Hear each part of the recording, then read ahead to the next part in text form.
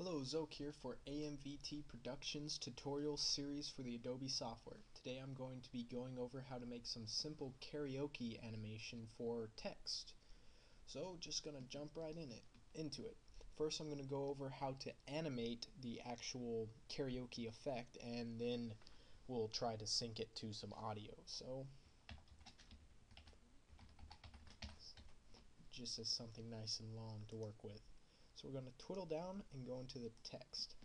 We're going to click animate, and these are all of the different effects that you can use for a karaoke effect. So we're going to add an opacity. Let's try a rotation and a skew.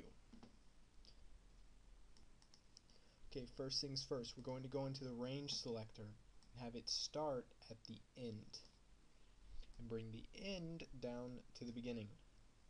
This is because if I take the opacity down, now as I scroll through the end, it'll animate into it. And this is pretty much the entire premise of animating karaoke text, is animating the end position to scroll through your text as the words are being hit. And if you reverse it, it animates out. That's why you have the start point at the end.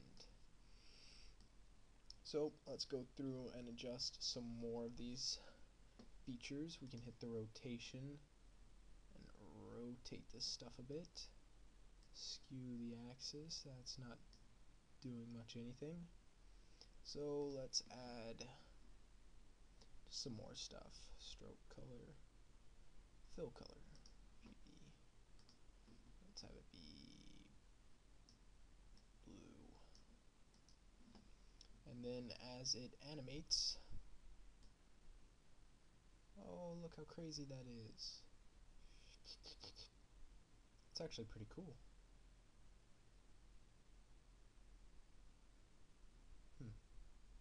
And that is pretty much all there is to the animation itself.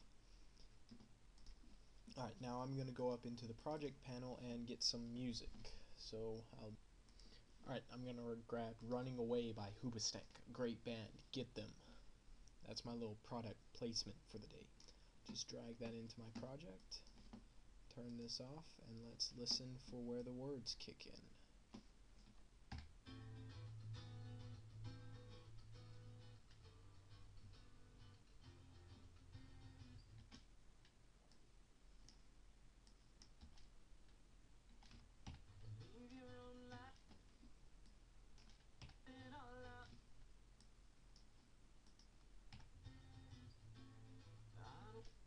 Alright, about there, so let's see.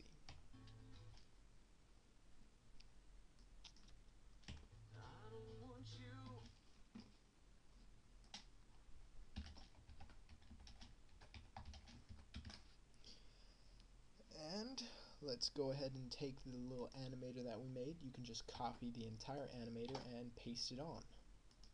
So now all we have to do is the timing.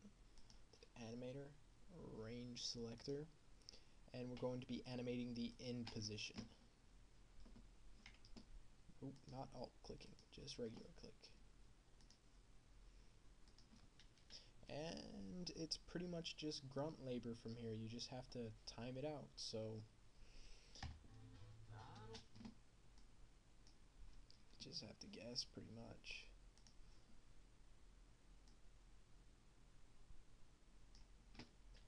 Just page down a bit, hit a keyframe, and it's important to have a keyframe between your words so that it actually stops, because otherwise you'll just smoothly animate and kind of slow down between the words. But if you actually have a little break where there's no motion, it'll look a bit more like a karaoke. So I'm just going to try this a bit, and hopefully I can get lucky.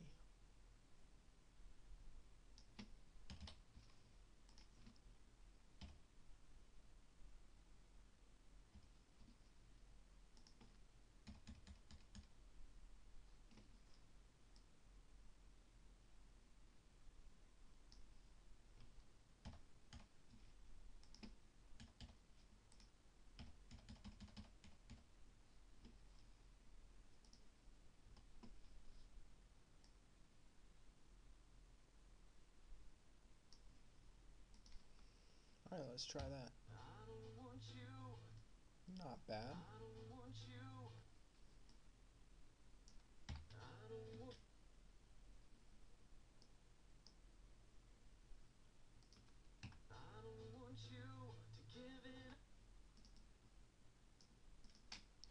Just gonna hit the opacity and now have this fade out.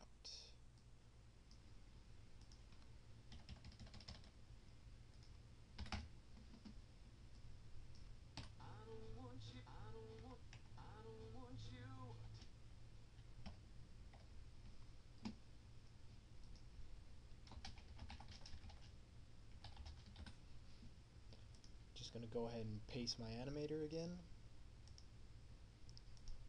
And again, I'm just gonna have to guess because I don't know where the words are, and there's no way to just look at the waveform and tell where they are because there's that acoustic guitar going in the background. So just have to get lucky, hopefully, and clean it up as you go.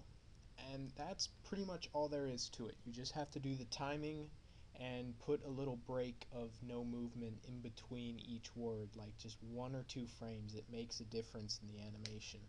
Also, this isn't a terribly good animation. It was pretty thrown together, but just mess around with it. That's the basic concept of how to do it, and try to implement it into some of your stuff. Alright, I will talk to you all later.